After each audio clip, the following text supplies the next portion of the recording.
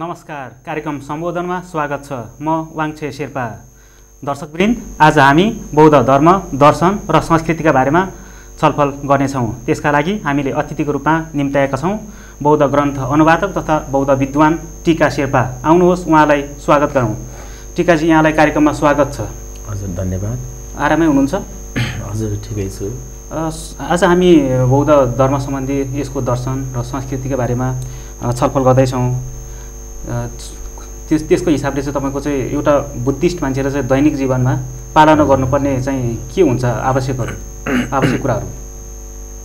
हजुर, यसमा अब विशेष गरिकन हामीले बुद्धिस्ट भन्छौँ होइन। म बुद्धिस्ट हुँ, म बुद्धिस्ट भएको छु भन्ला कसैले। यसमा चाहिँ तपाईँले यो म बुद्धिस्ट हुँ भनेर मात्रै हुँदैन। वास्तव भन्यो भने उसले दैनिक पालना गर्नुपर्ने के कुराहरू हुन्छ। पञ्चशीलको कुरादेखि लिएर उसले अष्टशीलहरू, 10 शीलहरू उसले पालना गरेको हुनुपर्छ। अनि यस्तो पालना गर्ने व्यक्ति एउटा बुद्धिस्ट कहलिन सक्छ अथवा ऊ बुद्धिस्ट हुन्छ। नत्र होइन भने वस्त्र लाउँदैमा अथवा उसले म बुद्धिस्ट हुँ भनेर चाहिँ खोक्दैमा ऊ बुद्धिस्ट भन्न सक्दैन। त्यही भएर चाहिँ उसले अब दैनिक भन्नुभयो यहाँले। अब दैनिक चाहिँ नियमहरू चाहिँ के छ? जस्तो एउटा बुद्धिस्ट हुँदाको के चाहिँ अथवा एउटा बुद्धिस्ट हुनको लागि के नियमहरू पालना गर्नुपर्छ? हजुर, यो नियमहरू अवश्य पनि उनीहरूले एउटा नियम पालन गर्नुपर्ने हुन्छ। यो चाहिँ त्यही भएर त्रिपिटकभित्र चाहिँ यो विनय भन्ने विनय पिटक, अभिधर्म पिटक र सूत्र पिटक नै त्रिपिटक हुन्। यो चाहिँ त्यसमा छुट्टै छुट्टै त्यो ज्ञानहरू अथवा उपदेशहरू हुन्छ। विशेष गरी विनय पिटकमा चाहिँ त्यो डिसिप्लिनको बारेमा अथवा उसले गर्नुपर्ने रुल्सहरूको रेगुलेसन्सको बारेमा त्यहाँ हुन्छ। त्यसमा चाहिँ कस्तो हुन्छ भन्दाखेरि एउटा सच्चा बुद्धिस्ट हुनको लागि उसले सबैभन्दा पहिला बिहान उठेर चाहिँ हातमुख धोइसकेपछि उसले एकछिन चाहिँ उसले सोच्नुपर्ने हो। धेरै मान्छेहरू अथवा कतिपय मान्छेहरू राति सुतेपछि बिहान बिउजँदैन। त्यो मान्छे सुतेको सुतै हुन्छ भन्नुको अर्थ उठ्छ उठ्दैन ठेगान हुँदैन। वास्तव भन्यो भने मान्छेको जीवन त्यस्तो एउटा जर्जर अवस्था र त्यस्तो फ्रेजाइल अवस्था हुन्छ। र त्यही भएर चाहिँ हामीले एउटा बुद्धिस्ट बनिसकेपछि बिहान सबेरै उठिसकेपछि सबैभन्दा पहिला उसले खुसी मनाउनुपर्छ। त्यो एउटा चाहिँ मेडिटेसन अफ ह्याप्पिनेस भन्छ। त्यो तपाईँ आफै एकदम खुसी मनाउने। जस्तो अवस्थामा हुनुहुन्छ, तपाईँ दुःखी अवस्थामा अथवा दरिद्र अवस्थामा अथवा चाहिँ तपाईँ एकदम धेरै धनवान व्यक्ति होस् या जस्तो व्यक्ति होस्, त्यो आफ्नै ठाउँमा छ। तर तपाईँ जस्तो अवस्थामा हुनुहुन्छ एकछिन चाहिँ तपाईँले खुसी अनुमोदन गर्नुपर्ने हुन्छ। कसरी त भन्दा हिजो जसरी म सुतेको थिएँ त्यसरी चाहिँ म आज उठ्न सक्यो। यही मेरो लागि चाहिँ एउटा ठुलो कुरा हो। र अब एउटा नयाँ जीवन फेरि मैले प्राप्त गरेको छु। अनि मैले नयाँ जीवन प्राप्त भएको हुनाले अब मैले यो जीवनलाई अथवा यो मानव शरीरलाई चाहिँ परकल्याणको निम्ति समस्त जीव जगतको निम्ति चाहिँ मैले राम्रो कर्महरू गर्नुपर्दछ अथवा राम्रो सोच्नु पर्दछ भन्ने हिसाबले एकछिन चाहिँ तपाईँले मौन बसेर चाहिँ त्यो सम्झिनुपर्छ। अनि त्यसपछि मात्रै अरू कामहरू गर्ने हो। वास्तव भन्यो भने त्यसलाई चाहिँ हामी के भन्छ भने मेन्टेनिङ द मोटिभेसन भनौँ अथवा चाहिँ यसलाई हामी आशा एउटा पक्का गर्ने हुन्छ। त्यही भएर चाहिँ बुद्धिस्टहरूले चाहिँ 3टा कुराहरू ध्यान दिनुपर्ने हुन्छ। एउटा प्रारम्भिक चरणमा आशय पक्का गर्ने, मोटिभेसनलाई मेन्टेन गर्ने। भनेको मतलब म फल्नालाई आज ठग्छु, फल्नालाई यस्तो दुःख दिन्छु भन्ने होइन कि मैले आज जे जति गर्छु त्यो सबै चाहिँ उनीहरूको कल्याणको निम्ति गर्छु। र मैले भुलवश केही मद्वारा गल्ती भएको छ भने म सुत्ने बेलामा म प्रायश्चित गर्छु भन्ने हिसाबले जानुपर्छ। हजुर, खुसी चाहिँ के हो त मानव जीवनमा? मानव जीवन प्राप्त गर्नु नै सबैभन्दा ठुलो खुसीको कुरा हो। यो चाहिँ यो तपाईँको धन सम्पत्तिद्वारा मान्छे खुसी हुन्छ भन्नु चाहिँ यो तपाईँको फिल्मी शैलीमा हुनु होला होइन। र वास्तविक जीवनमा पनि कतिपय मान्छे धनी मान्छेले कस्तो छ तपाईँलाई भन्दाखेरि म ठिक छु भनेर उसले एउटा नाटकीय हाँसोहरू हाँस्न सक्छ। तर वास्तवमा उसको अन्तर्मन जलिरहेको हुनसक्छ। त्यही भएर चाहिँ यो धन सम्पत्ति धेरै हुँदैमा मान्छे खुसी हुने होइन। यो चाहिँ वास्तवमा मान्छे खुसी त्यति बेला हुन्छ जब चाहिँ तपाईँले त्यो सन्तोषम परमम सुखम भन्ने थियो नि। तपाईँले सन्तोष प्रकट गर्नु सक्नु पर्यो। मलाई जे छु मलाई पुगिरहेको छ, म जे छु ठिक छु र अझै म कोसिस चाहिँ छाड्दिनँ होइन। तर अहिले म जुन अवस्थामा छु त्यही सबैभन्दा ठुलो हो भनेर चाहिँ उसले चित्त बुझाउनुपर्छ। त्यो नै सबैभन्दा मान्छेको ठुलो खुसी हो। नत्र होइन भने यो कम्पिटिटिभ अलिकति यो चाहिँ यो विश्व चाहिँ कतातिर लागेको छ भन्दाखेरि खालि यो खोक्रे उसमा चाहिँ यो युज एन्ड थ्रो भनौँ न उपभोक्तावादी सोचमा लागेको हुनाले उनीहरू कहिले सुखी हुन्न। एउटा पूर्ति भएको जस्तो हुन्छ तर अर्को समस्या खडा हुन्छ फेरि र ती दुई तीनवटा समस्या हल भएको जस्तो लाग्छ तर फेरि अर्को जटिल समस्याहरू आइपर्छ त्यो कहिले पनि उसको चाहिँ हल हुँदैन। त्यही भएर चाहिँ सबैभन्दा ठुलो खुसी भनेको तपाईँले अहिले मानव शरीर प्राप्त गर्नुभएको छ र मैले पनि प्राप्त गरेको छु। यो नै हाम्रो लागि सबैभन्दा ठुलो खुसीको कुरा हो। मान्छेको जीवनशैली चाहिँ कस्तो हुनुपर्छ? दैनिक रूपमा यो गर्नुपर्छ त्यो गर्नुपर्छ यसरी चाहिँ एउटा केही त्यस्तो फ्रेमवर्क छ? हजुर यसमा चाहिँ अब बौद्ध दर्शनसँग चाहिँ हामीले मिलाएर हेर्ने हो भने अथवा पर्सपेक्टिभ भ्यू पोइन्ट अफ बुद्धिज्मको हिसाबले हेर्ने हो अथवा चाहिँ बौद्ध धर्ममा खास बुद्धले मान्छेको जीवन कस्तो हुनुपर्छ भन्ने विषयलाई हामीले यसो निहाल्ने हो भने मान्छेको जीवन चाहिँ सरल हुनुपर्छ। यो सरल जीवन उच्च विचार भनेर चाहिँ एउटा हामीले भनाइ छ नि, सिम्पल लिभिङ हाई थिङ्किङ भन्ने। त्यो खास गिदाउनको लागि मात्रै होइन, यो वास्तवमा मान्छेले चरितार्थको लागि मान्छेले जीवनमा प्र्याक्टिकली हामीले भोग्नुपर्ने कुराहरू पनि हो। त्यसो गर्दा कस्तो हुन्छ भने उसको जीवनशैली सहज हुन्छ। त्यही हो। यदि जब ऊ चाहिँ तपाईँको हाई फाईमा जान्छ, उसले एकदम चाहिँ ऊ हाई फाईमा जाने, ऊ एकदम चाहिँ ठुल्ठुलो कुराहरू गर्ने र ठुलो एकदम चाहिँ फ्यासनेबल बन्ने हो भने अनि उसको दैनिकी अलिकति जटिल बन्दै जान्छ। त्यही भएर चाहिँ त्यो हो सिम्पल टु कम्प्लेक्स भन्ने त्यो हो। हामी चाहिँ कस्तो भने कम्प्लेक्स टु सिम्पलतिर आउनु पऱ्यो। त्यसो गऱ्यो भने चाहिँ हामी सुखी बन्न सक्छौँ होइन। अब बुद्धिस्ट भ्यू पोइन्टबाट चाहिँ अथवा भगवान् बुद्धको उपदेशअनुसार हेर्ने हो भने अब यो मानव जीवन एकदम सरल हुनुपर्छ। हजुर यसमा यो भनिरहँदा म हजुरले एउटा कुरा के सम्झाउन चाहन्छु भन्दाखेरि अथवा यसमा यो कदम्बा गुरुहरूले कल्याण मित्रहरूले चाहिँ एउटा के भन्नुभएको छ भने जहिले पनि तिमी चाहिँ सरल एकदम सिम्पल भनेर हिँड्नु भनेर भन्नुहुन्छ उहाँहरूले। जहिले पनि सिम्पल भनेर हिँड्नुपर्छ, अरूलाई जहिले पनि माथि राख्नु। तपाईँ जहिले पनि एकदम हीन भएर तपाईँको निम्न स्तरमा तपाईँको चाहिँ तल्लो स्तर भएर चाहिँ कार्य गर्नु बोल्नु र तपाईँको जीवनशैली त्यस्तो हुनु। त्यस्तो हो भने तपाईँले कहिले दुःखको सामना गर्नु पर्दैन र चिन्ताको सामना गर्नु पर्दैन भनेर भन्नुहुन्छ। किन भन्दाखेरि लड्ने भनेको माथि चढिसकेपछि लड्ने हो। भुइँमा बसेको मान्छे लड्यो भने चाहिँ अलिकति अचम्मै हुन्छ। त्यही भएर जो माथि चढ्छन्, जो माथि टुप्पोमा पुग्छ ऊ लड्ने सम्भावना प्रबल हुन्छ। त्यो भएको कारणले हामीले यो हाइफाई भन्दा चाहिँ एकदम सरल जीवन चाहिँ बिताउने। अब आध्यात्मिक चिन्तन यसमा बौद्ध धर्मको मात्रै कुरा होइन, यसमा सनातन हिन्दू धर्म पनि अब यो आध्यात्मिक चिन्तनको विषयहरू हुन्छ। अलिकति त्यसतर्फ चाहिँ हामी अलिकति उन्मुख हुन सक्यो भने मानिसले आफ्नो जीवन एकदम सार्थक र अर्थपूर्ण बनाउन सकिन्छ। यसकै लागि मान्छेहरू लागि पर्ने हो। धेरै मान्छेले के सोच्छन् भन्दाखेरि धेरै पैसा कमाउँछु, म धनी बन्छु होला र मलाई सबैजनाले साउजी भनेर चाहिँ मलाई ढोक्छ होला, नमस्ते गर्छन् होला। त्यसपछि उसले कल्पनाको महलहरू निर्माण गर्छ। त्यसपछि म एकदम सुख सायलसँग बस्छु, सबैले मेरो खुट्टा ढोक्न आउँछ होला अनि म एकदम ठुलो मान्छे बन्छ होला, सबैको हाई हाई हुन्छ होला जस्तो लाग्छ। त्यो चाहिँ एउटा काल्पनिक कुराहरू हुन्। वास्तवमा तपाईँ त्यस्तो ठुलो धनी भइसकेपछि चाहिँ त्यस्तो सुख आउँछ भन्ने ग्यारेन्टी चाहिँ छैन। जस्तै तपाईँले यति सोध्नुभयो भने चाहिँ इज बिल गेट ह्याप्पी भन्यो भने चाहिँ ऊ ह्याप्पी हुनसक्छ, उसले तत्कालको लागि या आइएम ह्याप्पी भन्नु सक्छ, तर पनि वास्तवमा ऊ ह्याप्पी छ या छैन भन्ने कुरा चाहिँ त्यो एकदम चाहिँ त्यसको पछाडि ठुलो प्रश्न चिन्ह हुन्छ। त्यही भएर हामीले के भन्नुपर्छ, सरल जीवन चाहिँ जिउनु पर्यो। हजुर, जस्तो हामीले बोधिसत्व त धेरै कुरा धेरै सुनिरहेको हुन्छौँ। हजुर, खासमा यो बोधिसत्व खास के को लागि हो, यसको महत्त्व के छ? हजुर, यो बोधिसत्व चाहिँ हजुरको कस्तोलाई भनिन्छ भन्दाखेरि जसले चाहिँ बुद्धको क्रियाकलापलाई अपनाउनुहुन्छ नि, जस्तै अब सोच बुद्धको जस्तै लिनुहुन्छ उहाँहरूले होइन। कायिक, वाचिक र मानसिक अथवा चाहिँ मानवले 3 प्रकारले कर्महरू सम्पादन गर्दछ भने ती 3 प्रकारका कर्म सम्पादन कसरी हुन्छ त भन्दाखेरि त्यसलाई त्रिद्वार भनेर भन्छ। त्यसको टेक्निकल टर्म चाहिँ त्रिद्वार भनिन्छ। त्रिद्वार भनेको त 3 ढोका भन्यो नि। भनेको मतलब के हो त, कि मान्छेले नराम्रो सोचेर पाप कर्म सञ्चय गर्छ, कि उसले काटमार गरेर हातले शरीर प्रयोग गरेर चाहिँ पाप कर्म सञ्चय गर्छ, कि त उसले नराम्रो शब्द अथवा क्षुद्र शब्द अथवा दुर्वचन बोलेर चाहिँ वचनद्वारा चाहिँ सञ्चय गर्ने। त्यही भएर मानवले जहिले पनि यो अकुशल कर्म भनौँ अथवा पाप कर्म भनौँ न, अकुशल भन्दा मान्छेलाई नबुझ्ला फेरि है।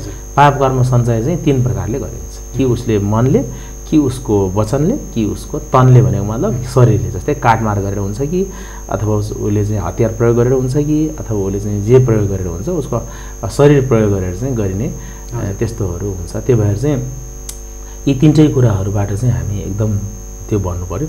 त्यो 3टा कुराहरूबाट चाहिँ उसले जे बोल्छ अरूको लागि हितको लागि बोल्छ, जे कर्म गर्छ अरूको हितको लागि, र जे सोच्छ उसले अरूको हितको लागि सोच्ने भनेर चाहिँ जुन सङ्कल्प लिएको हुन्छ त्यस्तो व्यक्तिले बोधिसत्व भनिन्छ।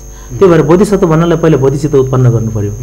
कसरी उत्पन्न हुन्छ बोधिचित्त? बोधिचित्त चाहिँ हजुरको चाहिँ अब उत्पन्न गराउने त्यसको स्टेप्सहरू छ। एउटा चाहिँ तपाईँको आत्मा परिवर्तन भनेर चाहिँ आफू चाहिँ अरू भएर हेर्ने एउटा प्र्याक्टिस हुन्छ यो बुद्धिज्ममा। त्यो बडो गजबको प्र्याक्टिस हो। त्यो चाहिँ आफू अरूमा रूपान्तरण भएर प्र्याक्टिस गर्ने। हजुर, जस्तै अहिले हाम्रो जति पनि समस्या चाहिँ मै हुँ तिमी केही पनि होइन भन्ने हिसाबले भएर चाहिँ यो समस्या भएको। जस्तै म चाहिँ तपाईँ हुनुपर्छ, बौद्धमा त्यो ट्रेनिङ हुन्छ, त्यो प्र्याक्टिस हुन्छ। अनि त्यसो गरिसकेपछि तपाईँको दुःख मेरो हो भन्ने हिसाबले चाहिँ, अनि तपाईँको सुख मेरो सुख तपाईँको हो, तपाईँको दुःख चाहिँ म लिन्छु भन्ने साटासाट गर्ने हुन्छ नि। आत्मा परिवर्तन भनेको त्यो, हजुरको दुःख मैले लिने, मेरो जति पनि सुख सयालहरू छ मैले हजुरलाई अर्पण गर्ने, त्यस्तो एउटा सोच्ने भनौँ न, एउटा कल्पना गर्ने। अब मेरो 2 किलो दुःख चाहिँ हजुरलाई दिने, हजुरको 4 किलो सुख मैले लिने भनेर चाहिँ दुःख र सुख किलोमा जोखिन्न, कुनै तराजुमा जोखिने कुरा पनि होइन यो। तर कल्पना चाहिँ गर्न सकिन्छ कि हजुरलाई जे जति त्यो दुःख आओस् सबै मलाई आओस्, मेरो जति पनि सुख छ सबै हजुरलाई लागोस् अथवा पुगोस् भनेर त्यस्तो कल्पना गर्ने, कल्पना र अनुभव गर्न सकिने भयो। हो, त्यस्तो गर्ने एउटा तरिका भयो बोधिचित्त उत्पन्न गर्नको लागि। अब अर्को चाहिँ एउटा टेक्निक चाहिँ तपाईँको चाहिँ यो अहिले मैले सुरुको चाहिँ हजुरलाई दक्षिण याम्जे भनेर चाहिँ यो टेक्निक चाहिँ दक्षिण याम्जे भनेको चाहिँ आफू अरूमा रूपान्तरण गर्ने अथवा आफ्नो सुख अरूलाई, अरूको दुःख आफू लिने भन्ने एउटा प्र्याक्टिस हुन्छ महायान बौद्धमा। यो चाहिँ दक्षिण याम्जे भन्छ। दाग भनेको आफू, सेन भनेको आफू हो, अर्को भयो नि। न्याम्जे भनेको चाहिँ साट्ने भनेको, म आफूमा अर्कोमा, अर्को आफूमा लिने, त्यो एउटा प्र्याक्टिस हो बोधिचित्त उत्पन्न गर्नको लागि। अर्को चाहिँ तपाईँको यो यसमा अर्को एउटा छ तपाईँको सबै प्राणीहरूलाई चाहिँ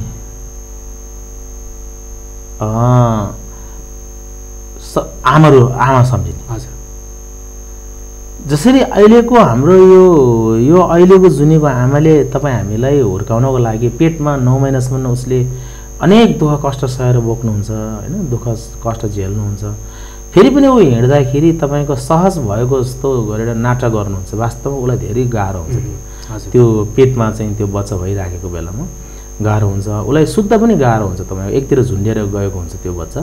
अनि यो अब यो कुनै थैलो त होइन, मान्छेकै छाला भएको कारणले यो पेट चाहिँ यो छालालाई एकतिर तन्काएर लान्छ त्यो बच्चाले, किनभने त्यो वेट बढ्दै जान्छ नि। त्यस्तो बेला चाहिँ आमाहरूलाई एकदम गाह्रो हुन्छ। तर पनि तपाईँले सोध्नुभयो भने, तपाईँलाई गाह्रो भयो भनेर सोध्नु भने उहाँले छैन, केही पनि छैन, म ठिक भइरहेको छु। यो चाहिँ के हुन्छ भन्दाखेरि उनीहरूले धेरै दुःख कष्टहरू झेलेको हुन्छ त्यो बच्चाको लागि, शिशुको लागि त्यस्तो दुःख कष्टहरू झेलेको हुन्छ। अनि बल्ल बल्ल अनि त्यसपछि पाउने बेला अब त्यो प्रसुति पीडा सुरु हुन्छ। अनि बच्चा पाउने बेलामा पनि तपाईँको कतिपय अब यहाँ सहरमा त अलिकति फेसिलिटीहरू छ, मेडिकलहरू छ, हस्पिटलहरू छ, तर गाउँमा त्यस्तो हुँदैन तपाईँ। त्यसमा चाहिँ हजुरको अब जन्मिने बेलामा अब आमाले एकचोटि मृत्युको मुखमा पुग्नुपर्ने हुन्छ। अनि मृत्युको मुखमा पुगेर चाहिँ ऊ एकदम दर्दनाक पीडाहरू सहेर चाहिँ, अत्यन्त पीडाहरू सहेर चाहिँ अनि मृत्युको मुखमा यमराजको मुखबाट पञ्चबाट फुत्केर अनि आमा आउँछिन् र त्यो शिशुलाई जन्म दिन्छ। र शिशुलाई जन्म दिइसकेपछि, शिशुलाई हेरिसकेपछि त्यो अघि भएको पीडाहरू सबै उहाँले बिर्सनुहुन्छ। त्यो भएको कारणले यो आमा भनेको तपाईँको धेरै शब्द सुन्दाखेरि कम जस्तो लाग्छ, सहज जस्तो लाग्छ, तर यो आमा भन्ने शब्द नै एकदम गह्रुङ छ। आमा भन्ने उच्चारण गर्ने शब्दको उच्चारण नै यति गह्रुङ छ कि वास्तवमा भन्ने हो भने यो मान्छे उच्चारण गर्न धेरै गाह्रो हुनुपर्ने हो। तर यसलाई मान्छेले सहज तरिकाले उच्चारण गरेर जस्तो लाग्छ। आमा त भने के हो र भने जस्तो, त्यस्तो हुँदैन।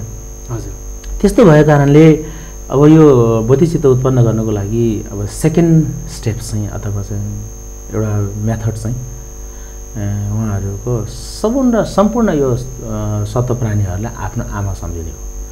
अनि यो अहिलेको धेरै मान्छेले चाहिँ आमापट्टिको न बाबुपट्टिको के मतलब भन्ने कुराहरू हुन्छ। अहिलेको यो उपभोक्तावादी समाजमा त्यस्तो छ। युज एन्ड थ्रोको एउटा चाहिँ कन्सेप्ट डेभलप भयो नि मान्छेमा। को हो र त्यो जे गयो होस् जस्तै दुःख पाएपछि के मतलब छोडिदिए भन्ने कुराहरू त्यस्तै होइन। तपाईँको चाहिँ अहिलेको मेरो जन्मदिने आमा नभए तापनि मैले मानव भएर मृत्युवरण गर्दै जन्मवरण गर्दै मृत्युवरण गर्दै कतिपल्ट म यो संसारमा घुमिरहेको थिएँ र पहिला म मान्छे हुने बेलामा यो मान्छे एकचोटि नै यो मान्छे एकपटक न एकपटक आमा भएको हुनुपर्छ। त्यो भएको कारणले अहिलेको आमाको मात्रै हामी कृपा सम्झिने होइन कि पहिलाको जुनीको आमालाई पनि कृपा सम्झिनुपर्छ भन्ने हिसाबले जाने हो भने अनि यो प्र्याक्टिस सहज हुन्छ। होइन भने को त्यो किन चाहेर त्यसको लागि किन भावना गर्नु परेर किन मेडिटेट गर्नु परेर उसको लागि भन्ने हो भने फेरि त्यो हुँदैन। हजुर हामीले त्यसरी जानुपर्ने हुन्छ। त्यही भएर चाहिँ यो प्राणीहरूको हत्या गर्नुहुन्न भन्ने नै महायानमा खास त्यो तपाईँको चाहिँ किन भन्दाखेरि कुनै पनि प्राणीको हामीले गौ माता मान्छौँ नि गाईलाई, त्यस्तै गरिकन सबै प्राणीलाई चाहिँ माता मान्नुपर्ने हो वास्तव भन्ने त्यस्तो हो। एउटा एकदम सामान्य व्यक्तिले पनि थाहा हुने कुरा हो। कुनै आमालाई आफ्नो बच्चाको शरीर काटेर दिएर ल खाऊ यो मासु एकदम टेस्टी छ भनेर भन्यो भने त्यो आमाले खाला नि त। त्यस्तै गरिकन कुनै छोरालाई आमाको त्यस्तै चाहिँ शरीर काटेर दिएर ल खाऊ त बाबु यो मासु साह्रै स्वादिलो छ है भनेर भन्यो भने त्यो छोराले खाला नि त। हो यस्तो अवस्था चाहिँ हो। यो बोधिसत्वको स्टेप यो स्टेपहरू हो। यसरी सम्झिनुपर्छ। यसरी सम्झिएन भने तपाईँले यो काटमार गर्नुहुन्न भन्ने कुराहरू यो सबै बकवास जस्तो लाग्छ। ए मार्नुपर्छ खानुपर्छ देउताले खाऊ भनेर दिया हो भन्ने हिसाबले जाने हो भने उसको च्याप्टर नै क्लोज हो। त्यो छुट्टै हो। त्यो केस नै छुट्टै होइन भने तपाईँ यदि होइन यो पशु पन्छीहरूलाई पनि हामीले माया गर्नुपर्छ। उनीहरूको पनि जिउने अधिकार छ। उनीहरूको अधिकार हनन नगरौँ होइन। त्यो एउटा इकोसिस्टम भनेको होला। उसको काल आइसकेपछि बाघले उसलाई लडाउने तर काल नहुन्जेलसम्म भैँसीले बाघ लडाइदिन्छ। हेर्नुहोस् तपाईँले जियोग्राफी च्यानलमा हेर्नुहोस् न यो कुरा अनि तपाईँले देख्नुहुन्छ भैँसीले बाघ लडाउँछ।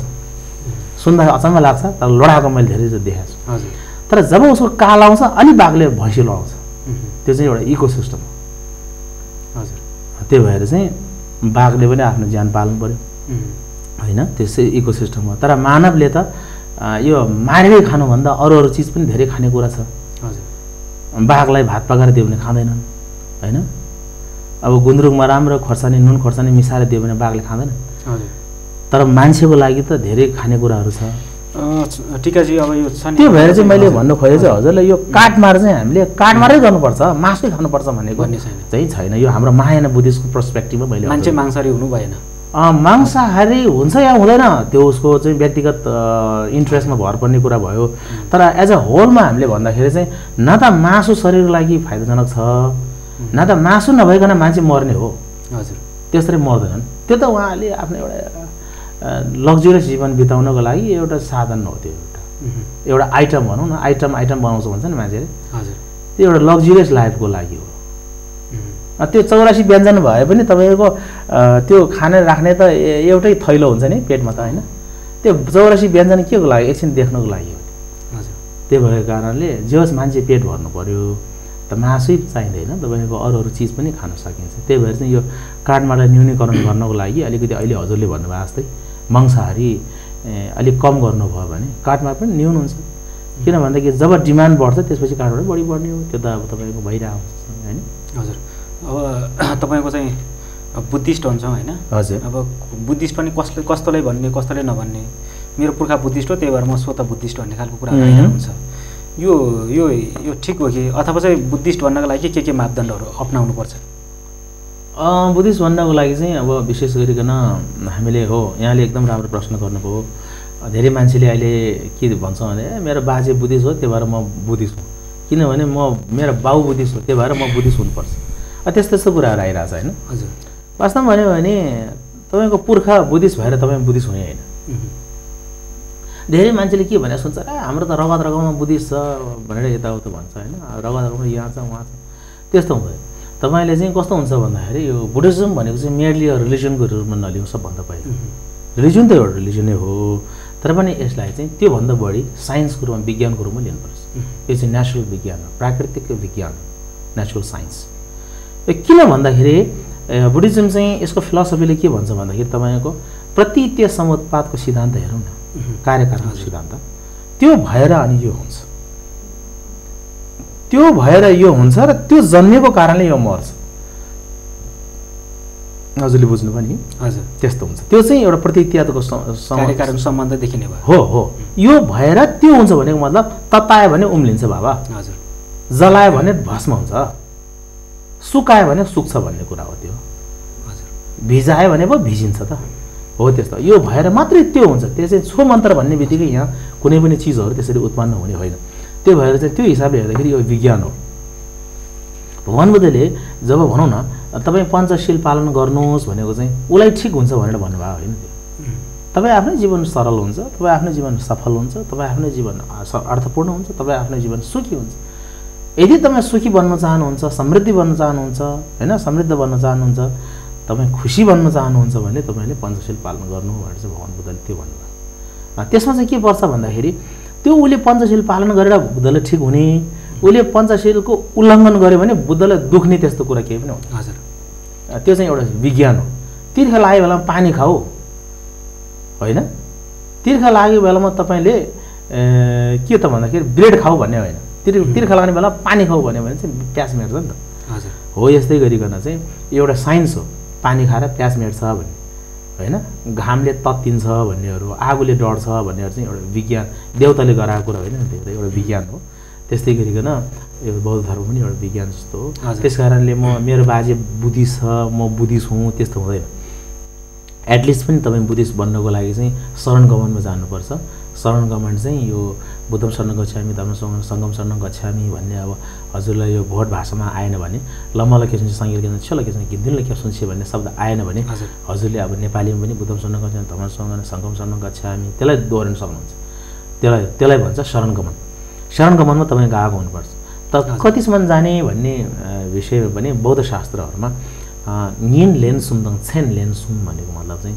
रातमा 3 पटक त्यो शरण गमनको पाठ गर्नुपर्छ भने तपाईँ रातमा बिउजिनु भयो भने र दिनमा पनि तपाईँले फुर्सद हुने बित्तिकै 3 पटक तपाईँले त्यो वाचन गर्नुपर्छ र तपाईँले कल्पना गर्नु पर्यो हजुर भनेको मतलब चाहिँ यो बुद्धम शरण गच्छामि भन्दाखेरि चाहिँ तपाईँले म चाहिँ बुद्धको शरणमा गएको छु भनेर बुद्धले एकचोटि कल्पना गर्नु पर्यो धर्मम शरण गच्छामि भन्दाखेरि चाहिँ यो गीत मात्रै गाउने होइन कि धर्मम शरण गच्छामि अथवा छोला क्यासन छि भन्दाखेरि चाहिँ यो धर्म शरण गच्छामिको बेलामा चाहिँ तपाईँले के गर्नु म हिंसा गर्दिनँ भनेर सम्झिनुपर्छ हजुर गीत चाहिँ गाइरहेछ बुद्धम शरणम गच्छामि भने गीत पनि गाइरहेको सुन्छौँ नि हामी त्यो गीत गाएर मात्रै हुने होइन तर फिल भइरहेछ हो त्यो फिल त्यो चाहिँ तपाईँ चाहिँ एउटा त्यो उसमा जानु पर्यो क्या तपाईँ चाहिँ भिजुअलाइजमा जानुपर्छ बुद्धम शरणम गच्छामि भन्दाखेरि चाहिँ बुद्धलाई सम्झिने बुद्धको गुणहरूलाई सम्झिने धर्मम शरणम गच्छामि भन्दाखेरि चाहिँ तपाईँले यो म हिंसा गर्दिनँ यो व्यभिचार अनि यो मादक पदार्थहरू यो सबै खराब चिजहरू जसले अरूलाई खराब गर्छ र आफूलाई पनि खराब हुन्छ त्यो म गर्दिनँ भनेर सम्झिनु पर्यो त्यो चाहिँ यसो त्यसपछि सङ्गम शरणम गच्छामि अथवा गिन्दुनलाई क्याप्सु छि भन्ने बेलामा चाहिँ अब यो खराब मित्रहरूको सङ्गत गर्दिनँ भन्नु पर्यो त्यस्तो पो सम्झिनुपर्छ खराब मित्र भन्नाले कस्तो हुन्छ भन्दाखेरि मित्र 2 प्रकारको हुन्छ एउटा पापी मित्र र एउटा धर्मी मित्र धर्मी र अधर्मी भनौँ न अधर्मी मित्रहरू चाहिँ त्यस्तो नराम्रो मान्छे होइन डाको गुन्डा जस्तो गरेको यस्तो खतरा मान्छे त्यस्तो हुनै पर्छ भन्ने छैन त्यो चाहिँ उसको सङ्गतले बनाउँछ त्यसलाई त्यो भएको कारणले यस्तो सङ्गतमा लागेका कुकर्ममा लागेका अथवा कुलतमा फँसेका मित्रहरूसँग सङ्गत गर्नु भएन गर्दिन भन्नु पर्यो तपाईँसँग यो कुराकानीलाई हामी हजुरले कमिटमेन्ट गर्नु पर्यो सङ्गम शरणम गच्छामि भन्दाखेरि यस्तो कुलतमा फँसेका र अनि कुकर्ममा लाग्ने त्यस्तो उक्साउने साथीहरूको सङ्गत चाहिँ म बिस्तारै छाड्छु भनेर हजुरले अठोट गर्नुपर्छ हजुर अहिले हामी विश्रामतिर लाग्दैछौँ हामी टिका शेर्पासँग बौद्ध दर्शन धर्म र संस्कृतिका बारेमा छलफल गरिरहेका छौँ यो कुराकानीलाई हामी विश्रामपछि जोड्ने नै छौँ अहिले पालो भएको छ छोटो ब्रेकको हामीसँगै रहनुहोला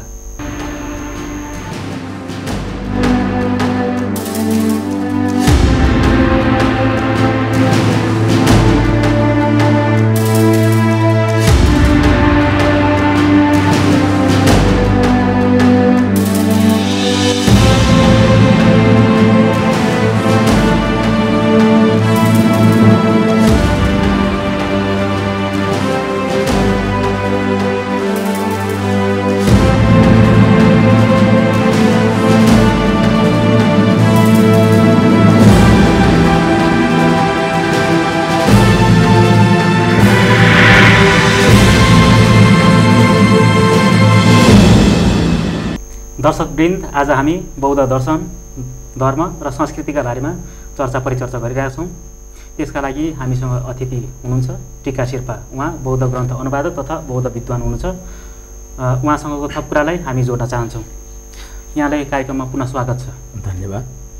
अब अघि हामीले विश्रामभन्दा अगाडि बोधिसत्वको बारेमा कुराकानी गरिरहेका थियौँ। हजुर। बोधिसत्व र बोधिचित्तको सम्बन्ध चाहिँ के छ, कस्तो छ? हजुर, यो बोधिचित्त चाहिँ अब हिमाली जति पनि अहिले हिमाली भेगका बुद्धिस्टहरू हुनुहुन्छ नि, बौद्ध धर्मावलम्बीहरू, उनीहरूले खालि बोधिचित्त छाङछुप सेम भन्ने धेरै भन्छन् होइन। तर पनि धेरै मान्छेलाई जानकारी नहुनसक्छ यस बारेमा के हो। यहाँले बडो राम्रो प्रश्न राख्नुभयो। बोधिचित्त उत्पन्न गरिसकेपछि बोधिसत्व हुने हो। बोधिसत्व चाहिँ एउटा व्यक्ति हो।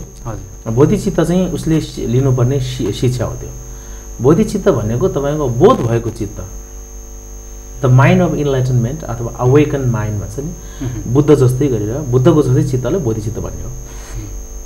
र बोधिचित्त उत्पन्न गर्ने अघि पनि मैले हजुरले भने दुईवटा टेक्निक्सहरू छ, त्यसको दुईवटा स्टेप्सहरू छ, दुईवटा मेथड्सहरूबाट चाहिँ बोधिचित्त उत्पन्न गरिन्छ। एउटा चाहिँ मैले अघि हजुरलाई भनिहालेँ, दाक्सिङ याम्जे भनेर आफू अरूमा परिवर्तन गर्ने, अरूको दुःख लिने, आफ्नो सुख दिने भन्ने चाहिँ त्यो एउटा मेथड्स हो भने त्यो चाहिँ एकदम सजिलो छ तर गाह्रो पनि छ त्यो। तर अर्को एकदम सिम्प्लिफाई गरेको एउटा फेरि अर्को एउटा छ, त्यो चाहिँ तपाईँको सप्तहेतु फल भनेर भनिन्छ होइन। सप्तहेतु फल भनेको मतलब चाहिँ हेतु चाहिँ 7वटा हुनु पऱ्यो अनि अन्तिममा फल चाहिँ बोधिचित्त उत्पन्न हुन्छ भन्ने कुरा हो। त्यसमा अब सुरुमा त मैले अघि नै हजुरले भनिहालेँ, जो पनि हजुरले इन्काउन्टरमा तपाईँले फेस टु फेस भेट्नुहुन्छ भने त्यस्तो व्यक्तिलाई पहिलो जन्म मेरो आमा हो भनेर चाहिँ तपाईँले सम्झिनु पऱ्यो। आमा हो, त्यस कारणले उसको गुण मैले चुकाउनुपर्छ भनेर दोस्रो स्टेप सम्झिनु पऱ्यो।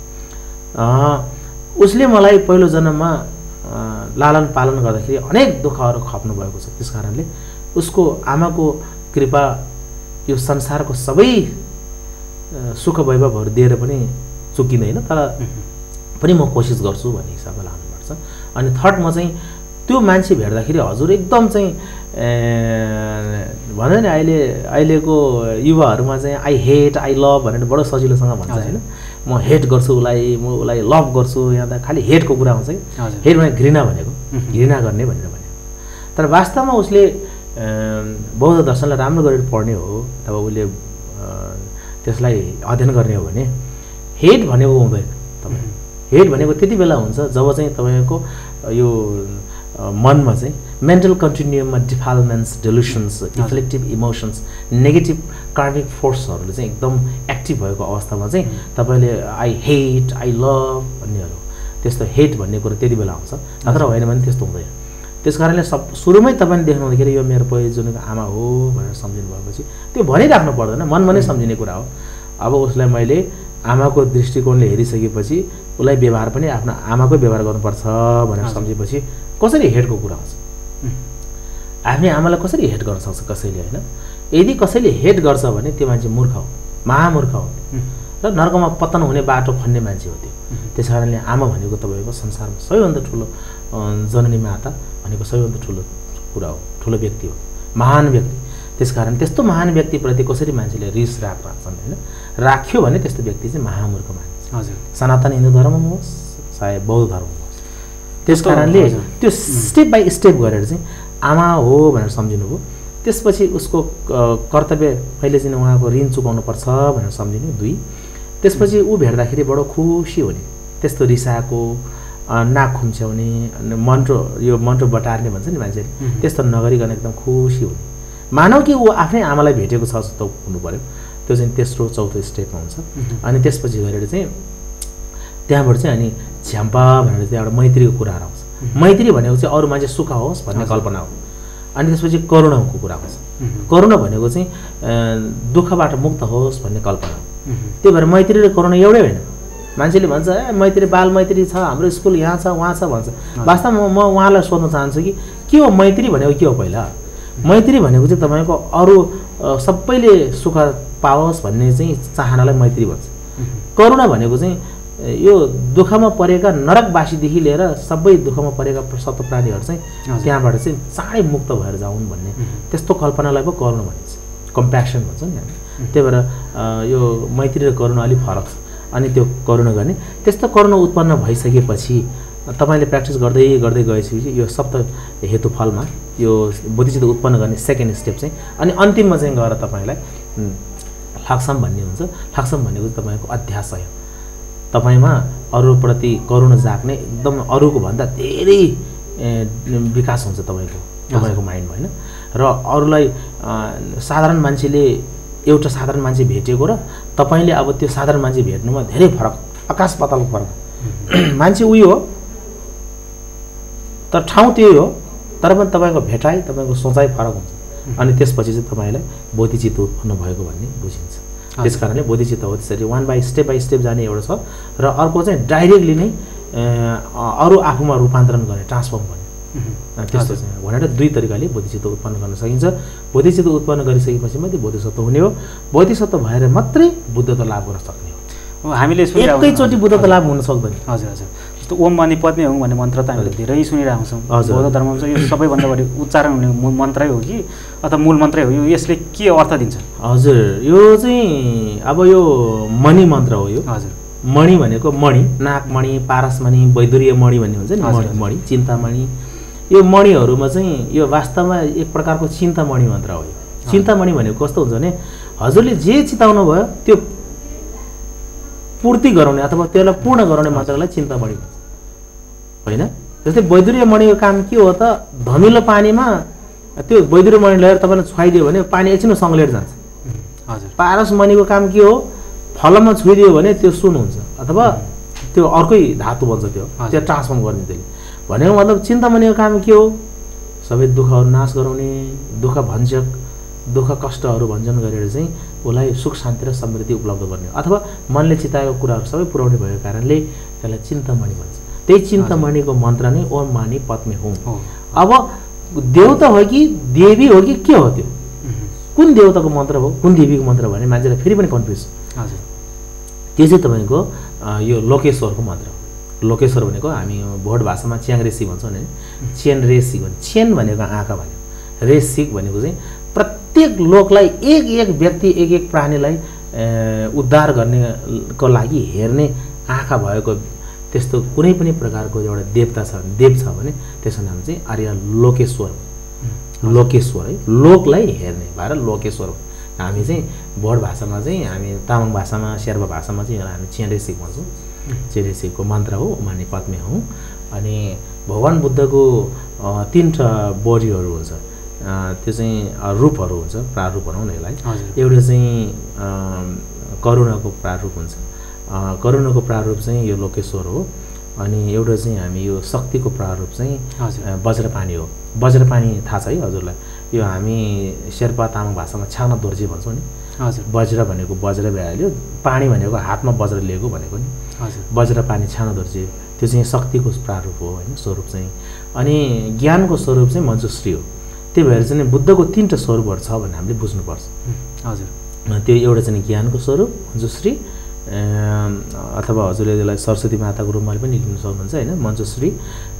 त्यसमा चाहिँ अनि बलको स्वरूपमा चाहिँ वज्रपानी, अनि करुणा अथवा दयामायाको स्वरूपमा चाहिँ लोकेश्वर अथवा च्यारेसी लिन सक्छ। अनि अहिले हजुरले सोध्नु भएको खास क्वेसन चाहिँ यो लोकेश्वरको मन्त्र हो। यो मणि मन्त्र भन्छ यसलाई। मणि, मणि भनेको मणि नै भइहाल्यो, मन्त्र भने त्यस्तो मन्त्र उच्चारण गर्ने मन्त्र। यसलाई किन मन्त्र भन्यो भन्ने बारेमा पनि हामीले बुझ्नुपर्छ। मनको त्राण गर्ने भएर मन्त्र भनेको। वैदिक सनातन हिन्दू धर्ममा होस् या बौद्ध धर्ममा होस्, मन्त्र जप गर्नले चाहिँ यसले चाहिँ क्षय भएको कर्महरू उज्जीवित र उजागृत गर्छ। हजुर। क्षय भएको पुण्यहरू पनि यसले उज्जीवित र उजागृत गर्छ, फेरि उत्थान गर्छ, त्यसले पुनरुत्थान गर्छ। मन्त्रको कारण त्यस्तो हो। त्यसै यो हावामा मन्त्र जप्ने, देखावटीको लागि मन्त्र जप्ने, फलानले जप्यो म पनि जप्छु, म के कम र त्यसरी जप्ने होइन। मन्त्र तपाईँको मनमा नै जप्ने कुरा हो। मनको त्राण गर्ने भएको कारणले यसलाई मन्त्र भनिन्छ। मन मान्छेको सबैभन्दा ठुलो कुरा मन हो।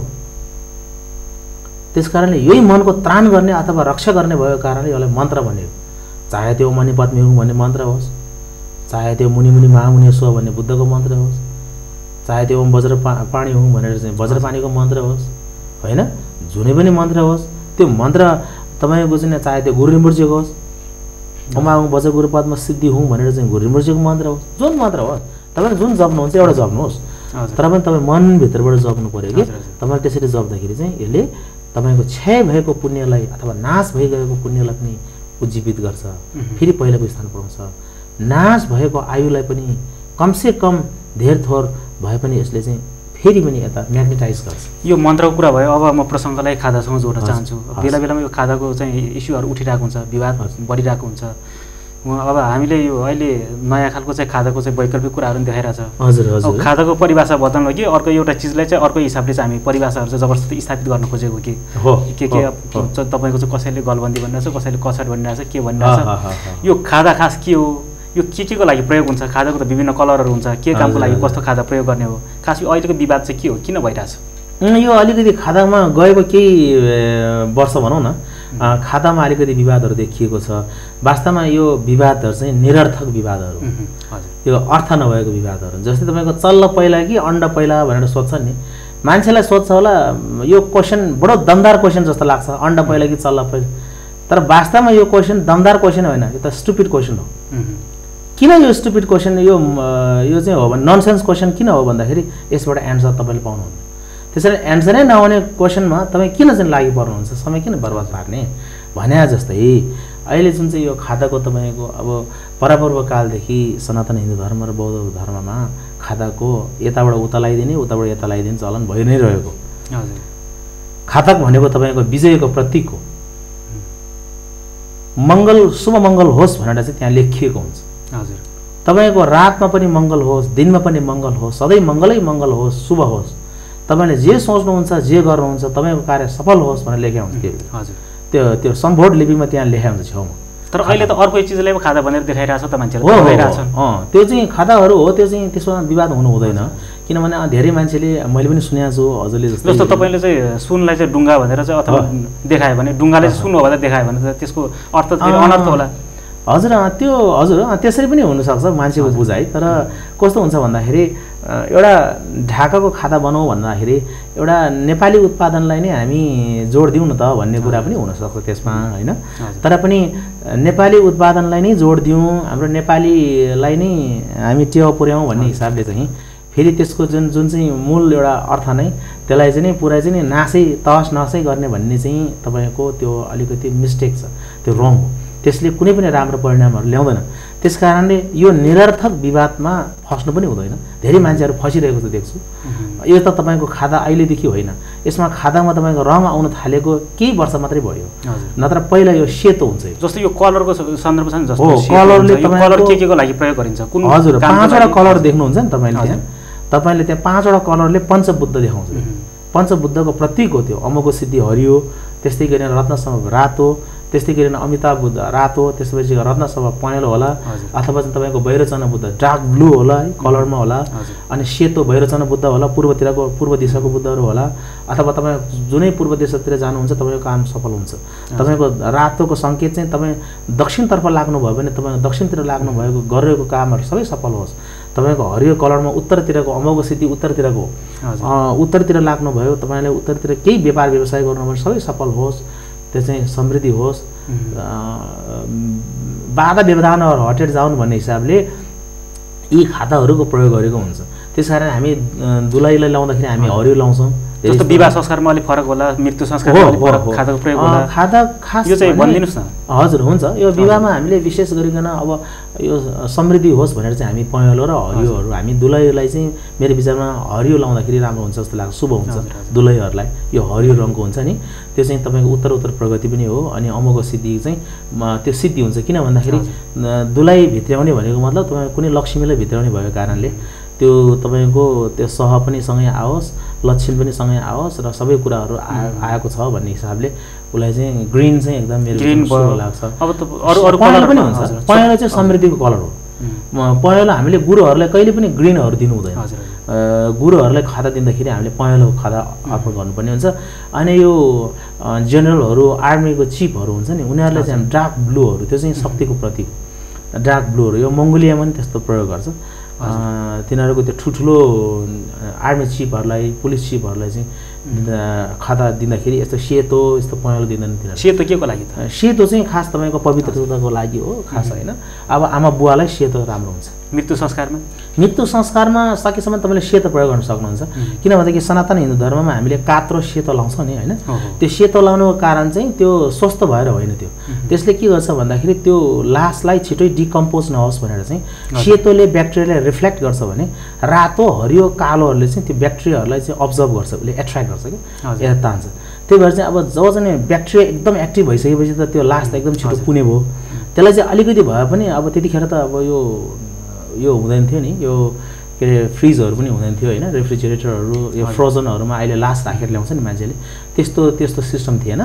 त्यस कारणले अब त्यसलाई छिटो डिकम्पोज नहोस् भन्ने हिसाबले यो सेतो कपडाहरू बेर्ने कारण चाहिँ त्यो हो। तर सेतोले चाहिँ यो खालि लासलाई मात्रै हाल्ने भन्ने कुरो होइन, तर फेरि खाँदा सेतो चाहिँ हाम्रो आमा बुवालाई गर्नुको कारण चाहिँ उहाँहरूको चाहिँ कृपा चाहिँ हामीमा असीम छ, अपरम्पार छ उनीहरूको चाहिँ। त्यस्तो असीम करुणा दिनुहुने आमा बुवाको लागि चाहिँ अनि पवित्रताको अनि यो स्वच्छताको निर्मल निश्चल निष्पाप निष्कलङ्क अनि पवित्रताको चिनो स्वरूप चाहिँ हामी सेतो खाता प्रयोग गर्न सक्यो भने आमा बुवालाई विशेष गरिकन आफूभन्दा ठुलोलाई यो त खादाको कुरा मलाई चाहिँ पहेँलो नै हुन्छ। हजुर हजुर। अब खादाको कुरा त यो भयो होइन, अब हामी कार्यक्रमको अन्त्यतिर पनि आइसकेको छौँ। अन्तिममा तपाईँ के भन्न चाहनुहुन्छ? अब यो चाहिँ तपाईँको अब अन्तिममा चाहिँ अघि हजुरले यो खादाको कुरा पनि चाहिँ अब यो निरर्थक विवादहरू नगरौँ होइन। खादालाई चाहिँ हामीले प्रयोग गर्नुपर्ने हुन्छ। यो कुन हिन्दू कुन बौद्ध सबैले प्रयोग गर्न सक्ने कुराहरू हुन् र खादामा चाहिँ तपाईँको शङ्का गर्नुपर्ने कुनै पनि कारण छैन। यो चाहिँ तपाईँको निरर्थक विवादहरू राखेर चाहिँ हाम्रो धार्मिक सहिष्णुता खल्बने सङ्केतहरू सम्भावनाहरू प्रबल रहन्छ। त्यसमा पनि प्रत्येक नेपाली सचेत नागरिकले चाहिँ विचार पुर्याउनु पर्ने देखिन्छ।